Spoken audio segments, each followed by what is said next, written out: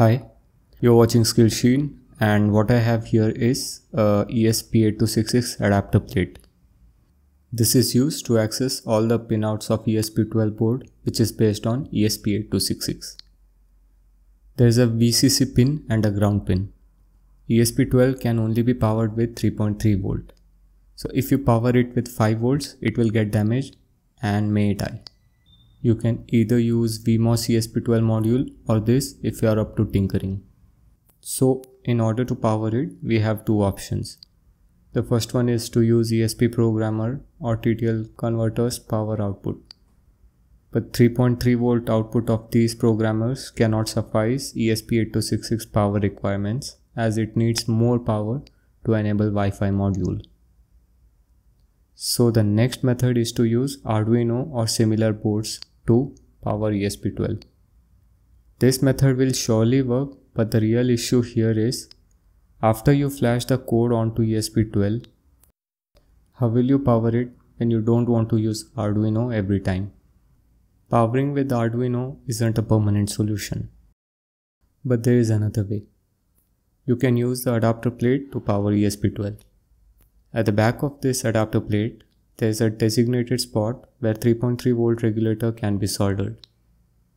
To use voltage regulator, we need to make a small modification here. We need to remove this resistor which currently bridges VCC to the input of ESP12.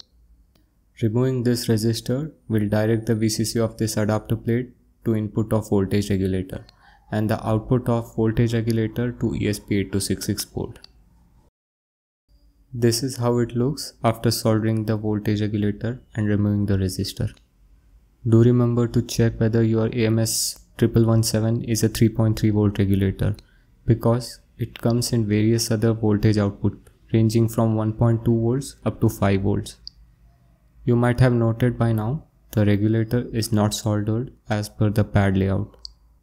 This is because the board is not designed for AMS1117 but for HT7333. Please be extra careful with the pinouts of the regulator.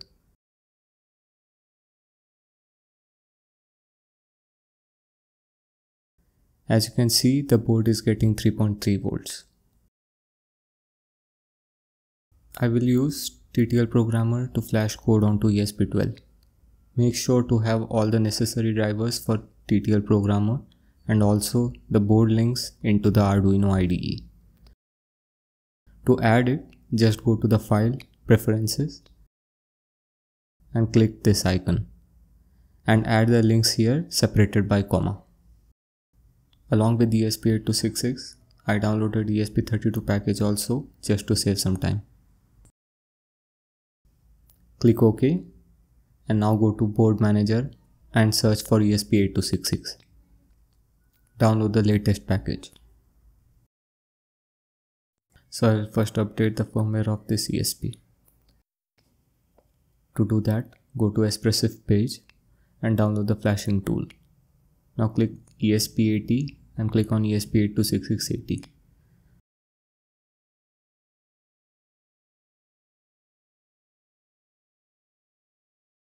Download the latest package and unzip it.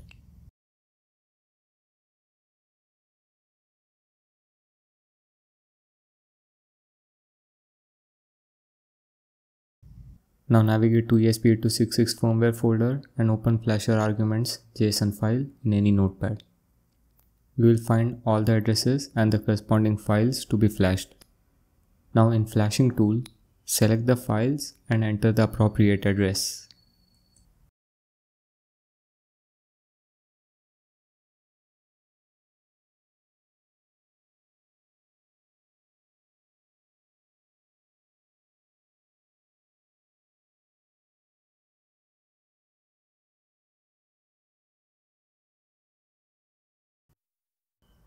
In order to program the board, connect 5 volt to VCC, ground to ground, RX of TTL to TX of ESP and TX of TTL to RX of ESP. Also, you need to connect GPIO 0 to ground before powering the board. This will put it into programming mode. This is a necessary step before programming the board and you have to do it every time. Now plug the TTL into USB port, keeping the GPIO 0 connected to the ground. Change SPI speed and SPI mode. To find the appropriate values, just open Arduino IDE. In Tools, select the board as generic ESP8266 module. You will find the appropriate flash mode and flash speed there. Just select the same values in the flashing tool. Select port and baud rate. Do not select anything and just click Start for a dry run. You must see the MAC address in the log screen. After this, select all the file entries and click Start, and wait for it to finish and reset the board. You have now updated the firmware. Now let's flash a small code to see it working. Insert TTL into USB with GPIO connected to the ground as done previously. Select Blink from the example and click Upload. You must see the flash progress and the % in the console. If you see this, your board is not in the programming mode. Just verify the connection and make sure GPIO 0 is also connected to the ground and the board was powered after this.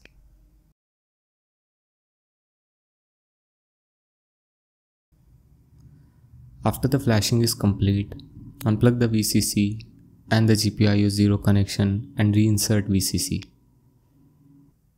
You will see the inbuilt LED blinking. If you want to use ESP Programmer, just follow this wiring diagram. In this case, you need to connect TX of Programmer to TX of ESP8266 and RX of Programmer to RX of ESP8266. You don't need to flip RX with TX. Now connect the power source and programmer. Select the port and remember to ground GPIO 0 pin and then plug VCC to the board. Click Upload in Arduino IDE to flash the code. Wait till it completes. Remove GPIO 0 from ground and reinsert VCC.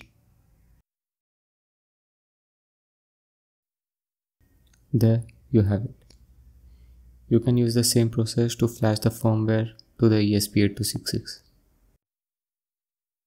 This is how you modify the board, update the firmware and flash the code. Now you can power the board with any regular 5V power supply. Comment if you have any doubts. Thanks for watching. Bye.